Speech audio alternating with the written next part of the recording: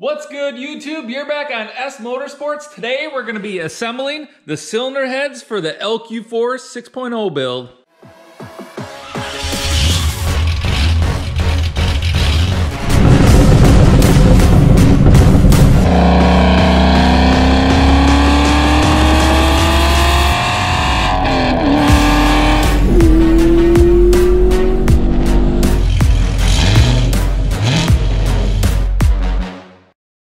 So guys, today we are finally assembling the cylinder heads.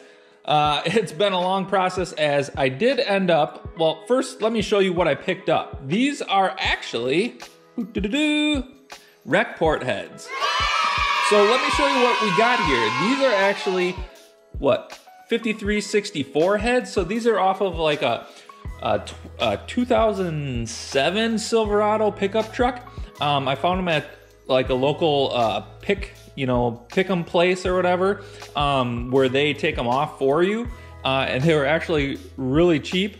And obviously, so being rec port head, I wanted to do that because then that allows me to run a certain intake on this to make sure that it's a low profile intake, as we need that for the Trans Am. So I got these all cleaned up already. That was a huge process. I've been doing that all day. I got all the valves lapped, which they turned out awesome. And I will put a before and after picture of the exhaust valve to show you what it looked like before, but they turned out really good. So I'm gonna start assembling these with BTR valve springs that I got in the kit for my Red Hot cam. So these are, let's see, this is the part number. They're 660 dual platinum springs. I ended up going with the steel retainers. As doing some research, it sounds like the titanium, will wear kind of, that's more of a race type application, I would call it, versus the steel is longer lasting. So we're not spinning this thing super crazy, so the steel retainers should be fine. But if we open this up, maybe you can see what we all got in here. We got, spring pocket pieces, retainers, locks, and valve seals. And then I also just picked up their tool as well to help install the valve seals so we don't damage them. Take a look at the spring. I haven't actually looked at one yet. Yeah, pretty fancy. So what I'm gonna do is get you set up on a tripod, and I'm just gonna knock these out, as I wanna, in this video, install the heads on the engine, as well as I got the gaskets. I got the some new head bolts as well, so I wanna show you that installed, because that to me is making some real progress. So I'm getting excited to get these heads on and have it start looking like an actual engine. All right guys, I got you set up on the tripod. What I'm also doing is I picked up a little spring height measuring tool off Amazon. I'll put a link in the description. Seems to work pretty good. Checking what it says here versus my 6-inch caliper, it's off by, well, they differ roughly 15 thousandths. So it's kind of take it with a grain of salt. But I'll show you what I got here. So I measured the intake and the exhaust, and the intake was at 1.825, and this is at 1.820. So what I also picked up was I picked up some shims for the springs, and you put these underneath the locators to bring that up a little bit. So that makes sure you get the right spring pressure, or the right seat pressure, I should say, on the spring, so you don't, have out of control valves. So I think I'm gonna put a 30 thousandths shim under each one. I'm gonna measure a couple more as well, but 30 thousandths then will get me kind of right at that 1.8 or just below, which is totally fine. I'll still have plenty of clearance for the cam because these are 660 springs, and the cam is only, what, 615 or something like that. So I got plenty of room yet. So I think that's what I'm gonna do, just put a shim, 30 thou shim underneath all of them to make sure I get the right seat pressure, and then also open pressure too, that does affect that as well. But Yeah, so I'm gonna just set you up on the tripod here and start knocking them out.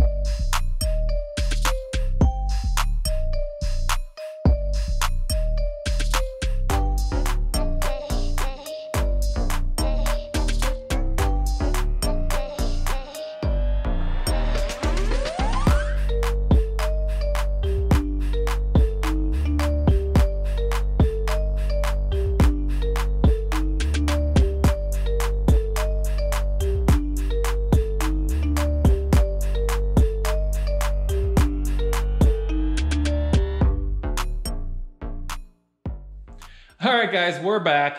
It is the next day, and I knocked out the other cylinder head. I got all the springs installed. As you can see, it looks beautiful. So the installation worked really good, and I want to give a shout out to this cheap Amazon tool that I got for the spring compressor.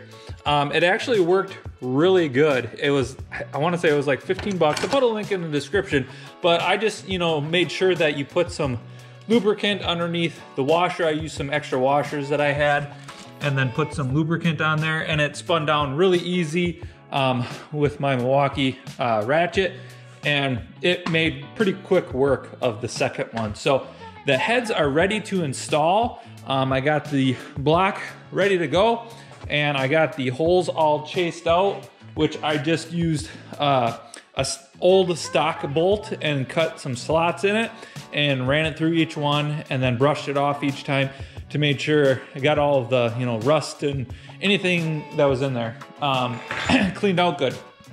So I did pick up some new bolts, as you know, I'm not reusing that one. So what I picked up is just ARP, not stud kit, but just a bolt kit. This is the part number. And so I did make one mistake too. I thought the cylinder heads I have is off of a 2007, and I thought you got the bolt kit for the cylinder head, and that's my mistake. This is a, I believe, 03 block, or it's an earlier style block. So I had to get the bolts that went with the early style block, which are the different length bolts. What I'm using for head gaskets is I went round and round with myself, basically, what head gaskets I should use. This is what I decided on, which I'm trying to remember, but I believe they're just stock head gaskets, GM head gaskets off of a 2003 6.0. And the reason I went with this versus like an LS9, because the LS9 GM head gaskets really aren't that much more expensive. The LS9 was slightly thicker, where this is like 48 thousandths is what I was seeing, 48 to 49 thousandths, and a little smaller bore diameter. So that gives me just the inchiest bit more compression with these heads, and that actually puts my quench distance perfect, because I did measure the pistons versus the deck height, and they're actually out of the hole 7 to 8 thousandths. That puts it right about 40 thousandths quench distance, which is perfect, or 41 thousandths. So this is what I'm running. I think it's gonna work great. So I am going to set you up on a tripod, and we will start installing the first cylinder head. We'll get it torqued to spec. And then one also note with these ARP bolts is that you can just use a normal torque wrench versus doing the torque to angle with the GM bolts, and they're reusable. So that was another reason why I went with these, just in case if I have to take the heads off in the future, I don't have to worry about, can I reuse the bolts anymore? These are reusable now. So I basically have these bolts for, for life, So let's get you set up and let's get installing the cylinder heads. All right, step one is I already wiped the head down. Just make sure there's no crap on the head at all. Make sure got all the crap out of your pistons if anything fell in there. Yeah, there's a little bit of dirt. That'll happen on those big jobs. So I think we're good to go. So let's get a head gasket open, lay it on. Make sure you have your cylinder head dowels in there. Yep, so you gotta make sure this on the cylinder head gasket, it does say front on here. So you gotta make sure that that is pointing towards the front to make sure the water jackets are positioned correctly. All right, then we can drop her on. Make sure you have your dowels in there.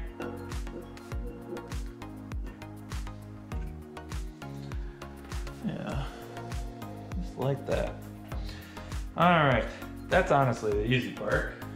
Next, we're gonna open up the head bolt kit and I'll show you, depending on what washer you have in this kit, details what the torque is. They should have a spec sheet in here as well to say what torque level it's at. So let's check it out.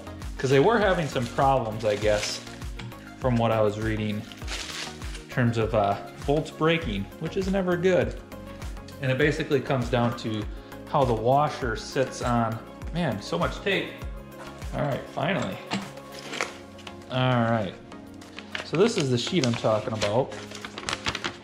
Okay, and it's saying this, so the older ones were 75 foot-pounds, this is 80 now. So what that means is the washers that they included in this should be the updated design, and they are. And I will show you this. Let me get one out. So the older design washers were just their normal flat washers, call it. But these updated washer designs, see it's flat on one side, and it's got the radius here, the bolt head sits on that one. But then this is a textured side, basically. And these need to be cleaned as well. They can't be oily because that textured side goes down on the aluminum. And that makes sure that this washer doesn't spin when you're tightening the bolt, because if it spins, you get an inaccurate torque reading. Actually, you're applying more torque to the threads when this spins, and that's how you get stripped threads. So you gotta make sure, I was reading in these instructions prior, was you have to make sure everything is nice, clean, and dry. And then the lubricant that they give you here, this only goes on the threads and the bolt head, which is gonna be on this surface. So nothing on this surface, which is going on the aluminum head. So I'll go over that again. Let's get everything out of the package. Okay, so the next step is I got the washers all cleaned up, and I got some ARP lube on the bolt threads, and then on the top of the washer, as you can see, this is the serrated side that goes down towards the cylinder head. So I got the chamfer facing the bolt head. So you install it like that. And then I'm just gonna kind of give it a little spin to distribute the ARP lube. And so this short bolt goes on each of the ends. So I'll plop this guy in. I'm trying to do it carefully so I don't get any lube on the bottom of the washer. So to make sure the torque readings are accurate.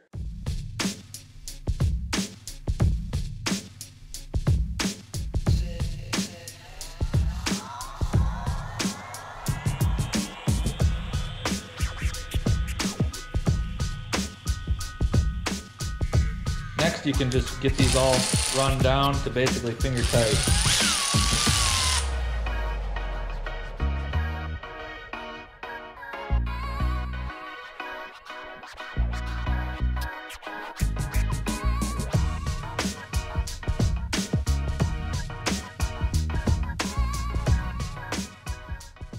All right, now we're gonna be following the ARP torque sequence. So we're gonna torque in 3 passes, 25, 50, and 80 foot-pounds, and we're following their diagram in terms of 1, 2, 3, 4, 5, 6 to know which ones to torque. So you torque all the big ones first, and then I gotta put in the small ones on the top here, and those get torqued last. So 25 foot-pounds.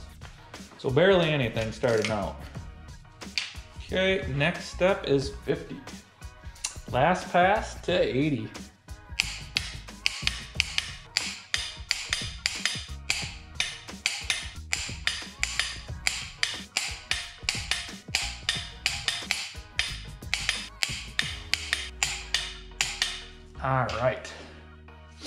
So now I just gotta put the 5 bolts up here and torque them. Okay, I got the 5 bolts in, and that follows a torque sequence as well. Basically starts in the center and then it goes outward. And those all just get torqued to 25 foot-pounds. These little washers don't have the serrated portion on them, but I did them the same as far as ARP lubricant on the threads and on the bolt head underface. Okay, these get torqued to 25 foot-pounds.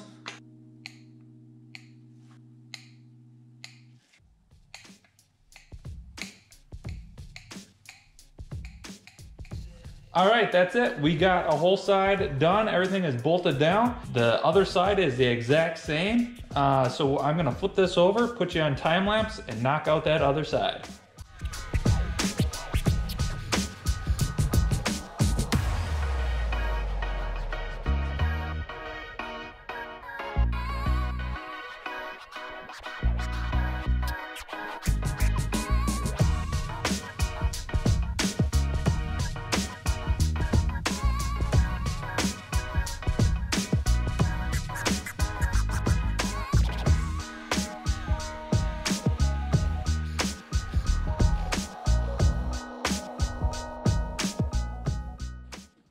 Boom, guys! We got the cylinder heads on. Man, this is looking like an engine. I'm getting excited. Parts are flying on. Stay tuned as the next one. I think the next video, I'm probably gonna throw on the rockers, and I got an upgrade for that. Obviously, everyone does that, so probably not a surprise, but we're gonna knock that out. Maybe in that one as well. I will show you, obviously, we need to be running a square port intake. I'll show you what I got for that in a future video, as well as I got some pretty slick parts to go on top of here. And we can start decking this thing out. I mean, it's looking really good. I got the valve covers painted up. I will throw those on so it looks better even. So yeah, I mean, I'm getting pretty excited. We're making some real progress here. And I gotta slap the balancer on. I got a new OEM one of those. I just need a little help to make sure that the engine doesn't spin over when I'm torquing that. Otherwise, I can get that on and then start working on the accessories, as that's gonna be a little project in itself as well. So, thanks for joining in, guys. That's it for this one, but stay tuned as we're making some real progress on the LQ4 build and more parts flying on in the next one. So stay tuned. Peace.